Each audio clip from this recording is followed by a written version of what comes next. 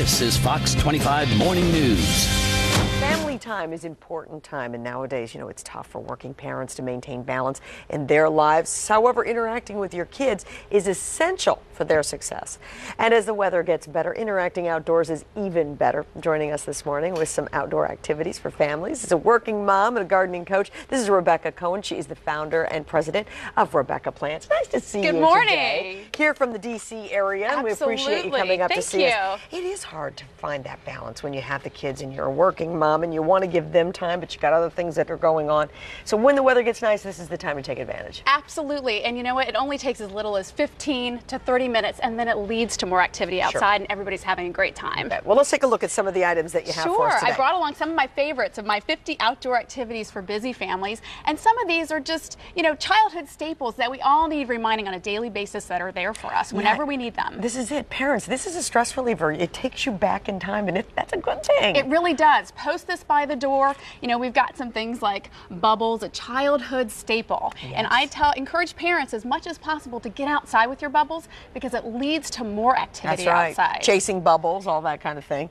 I love this idea. Rebecca, I haven't thought of this for such a long time. Really? Yeah. And, it's a great thing for family and friends when you get together, or even just with your kids. You can have all sorts of variations on the game, relay races between the adults and kids. It's so much fun. Great idea. Okay, what have we got here? Well, this is a take on an archaeological dig. Of course, on a beautiful day, we all love to dig in the dirt and dig in the sandbox, but on a rainy day when it's hard to get outside, you can bring the feeling and discovery inside. You've got a plastic tub, rice, which we all have at home, and hide objects in there for your kids. We've got shells and shapes and measuring cups.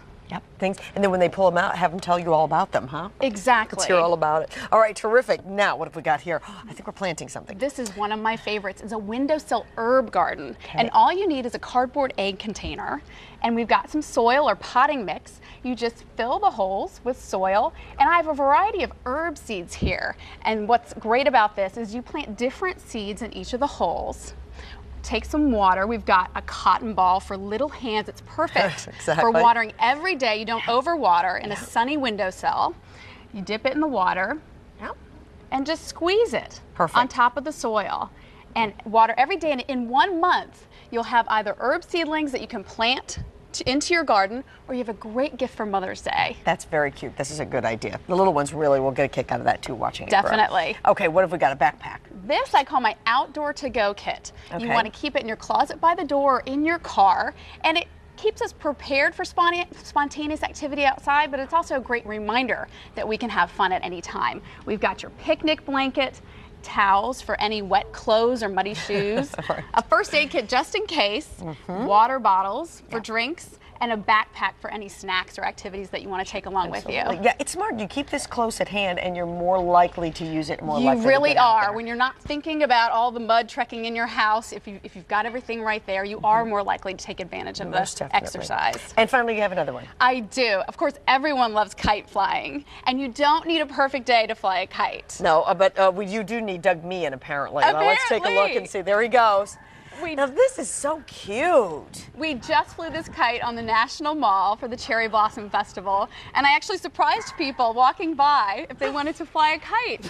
And as you can see, it's so much fun. That is a cute kite. Where do you get that, Rebecca? You know what? Any big box store is selling them exactly at this time of year. Yeah, that is a fun thing because you don't even have to have, you can do it just like what Doug's doing right here. You just run and you don't even need any wind. You can take that kite inside. That's fantastic. Oh, that is a lot of fun. That's a terrific idea. Doug, thank you. You're the best.